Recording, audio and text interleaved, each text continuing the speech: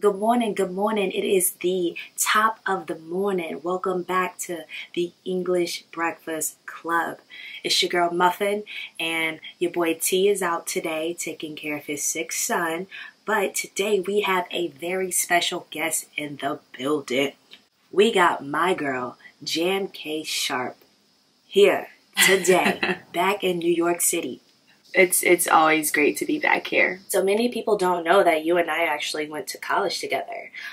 We had a class, and I remember you talking about how you wanted to be an actor. And yes, you were doing school, but you really wanted to be an actor. And so it's so crazy to see what I wanted to do and where I am now, and what you wanted to do and where you are now.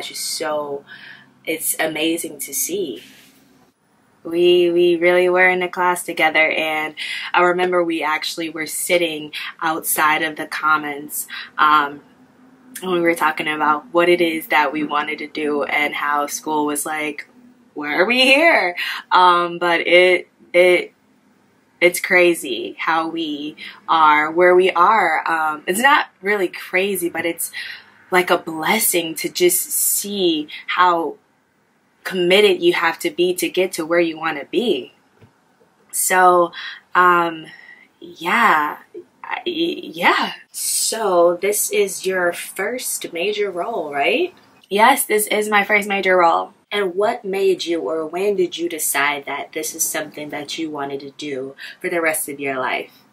Well, I actually started wanting to be an actor when I saw my cousin was doing acting. I remember we used to watch, I remember watching this movie that she was in, and my family was like, oh, that's your cousin. And then she was on this show, and I'm like, I want to do that too. So I used to watch Teletubbies, and you know, they had the screen on their bellies and the kids, and you can kind of like go into them. So I thought if I broke the TV that I could go into, you know, be on the show of the Teletubbies and then be in the screen of the Teletubbies. So I think that's what made me want to start.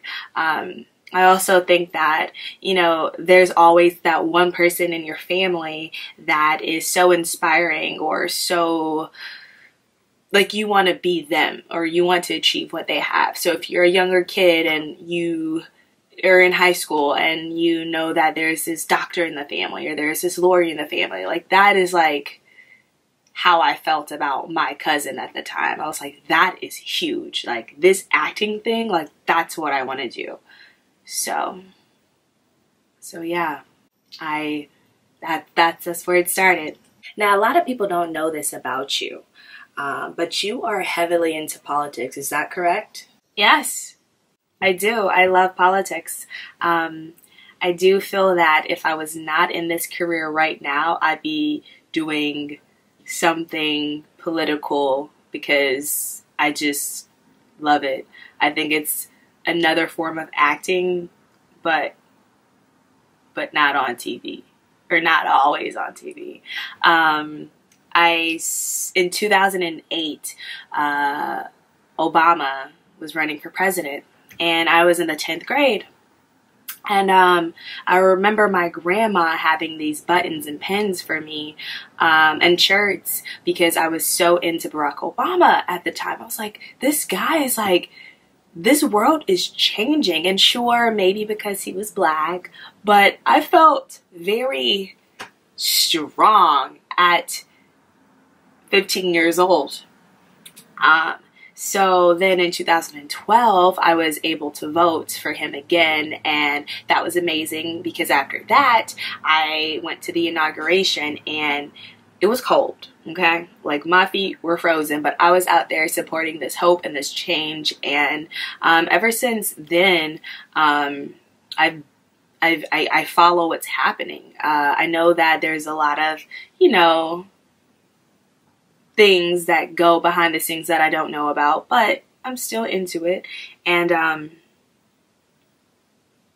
Oh, and also there was my professor back in college, before I transferred to the school that I graduated from.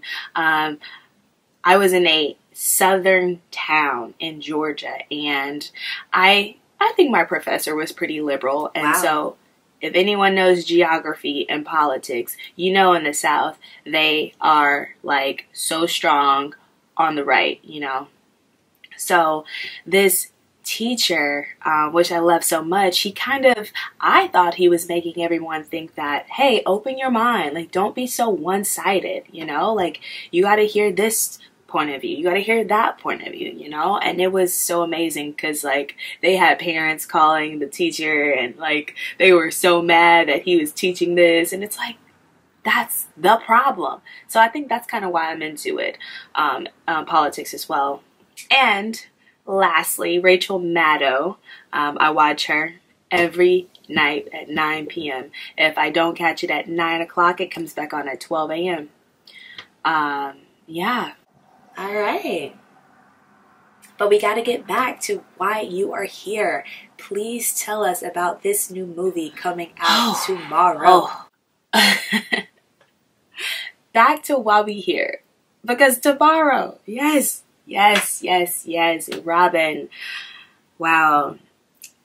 Robin is the story about a young woman growing up into